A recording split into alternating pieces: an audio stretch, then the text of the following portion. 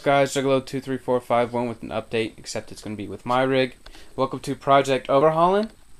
This right here is the side panel, right side, clear window, and mesh at the bottom. This right here is the other left side panel, has mesh at the bottom. This right here has two 90mm fans in the back attached to the motherboard. As you can tell, it's detachable, removable motherboard tray. Two 120mm fans on the top, I believe. Here's the front area looking. There you go, Silverstone. That's right, I got the Silverstone TJ07.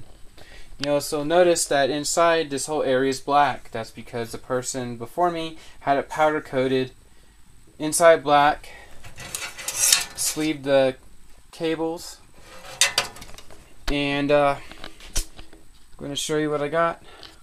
Dun dun. Bum bum. That's right, you got 1, 2, 3, 4 fans. And then you have another 4 fans on the back, so that's a push-pull configuration. So that's 8 total. They push 58 CFM at 28 decibels. And this is a RX 360 rad. And basically, this is the revision 2. Revision 2 requires a 6/32 screw by 1 1/4, and you can get them, put them right there at Home Depot. It was like $4 for like 100 of them.